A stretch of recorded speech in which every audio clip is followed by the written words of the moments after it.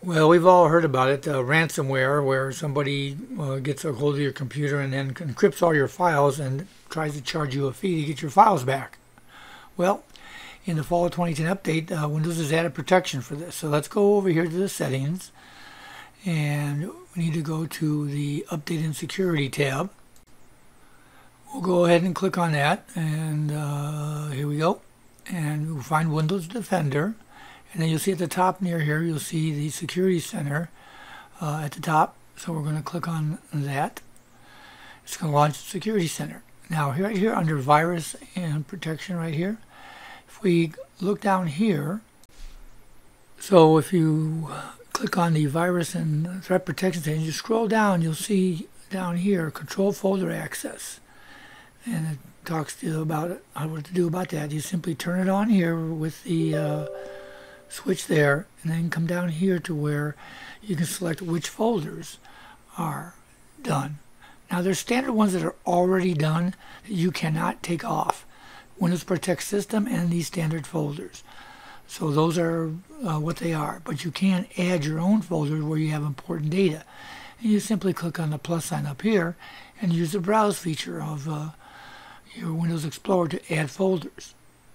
So once you do that, then you come over here and you find something. Now I'm going to go to, by the way, you can do this on network folders, which I'm doing right now, or to a local folder. You add the folder, and the folder will then appear here. And by the way, if you make a mistake or you want to remove a folder, you just click here and say remove. Now currently there's a bug. You'll see right here, if I remove it, it's still there.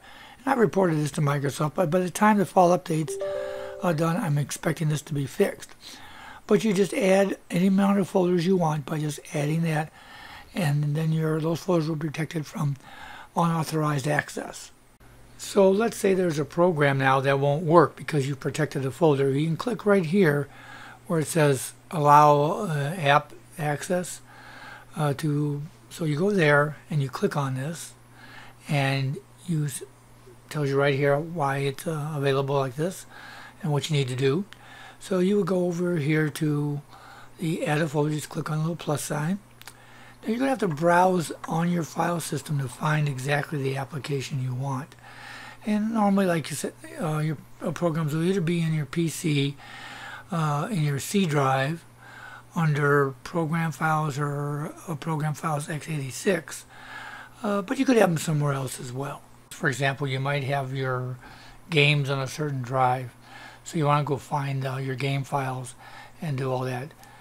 For the most part, Microsoft will trust most things that you have installed, but just in case, you have to go browse for it and add it to that the list of apps that are allowed. And there you have it, ransomware protection, one of the new features built into the new Windows 10 Fall 2017 update.